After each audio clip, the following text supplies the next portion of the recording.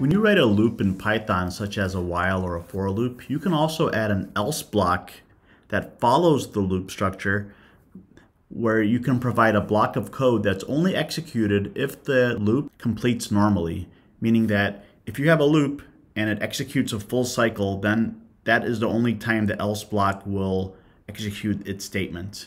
And if there's any condition causing the while loop to terminate abnormally, like a break statement, for example, then it will not execute the code in the else block.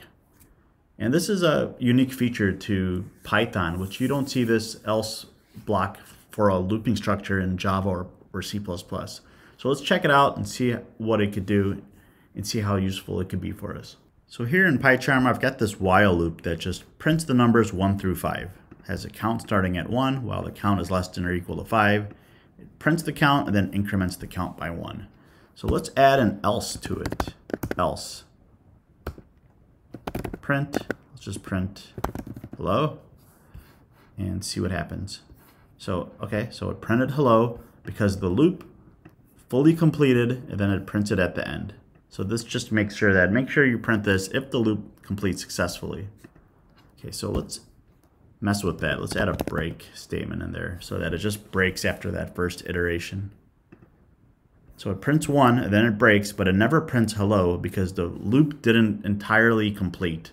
So that's why we didn't get this else. So this is, you can think of this else block as like code that you want to execute only if you know the loop completed a full cycle or iterated through an entire list if we had a list. Let's try it with a for loop. Let's create a list. Gucci,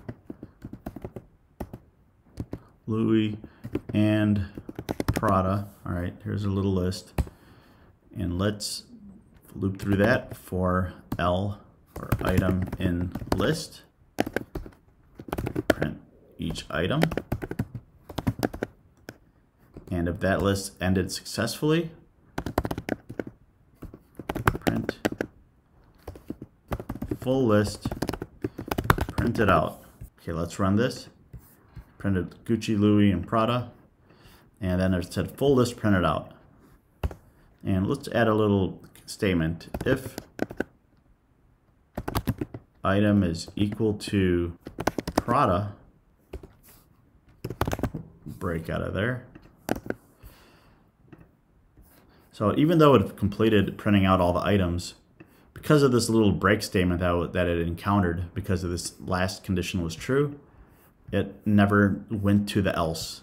You can even move this up. Let's do it right in the beginning. Gucci, prints out Gucci, breaks out, then it never prints out full list printed. But without this break, or this if statement, you get the full list, and it tells you that the full list was printed out because it executed the body of this else that belongs to this for loop. So yeah, that's pretty much it for the else block that belongs to a loop structure. Thanks for watching.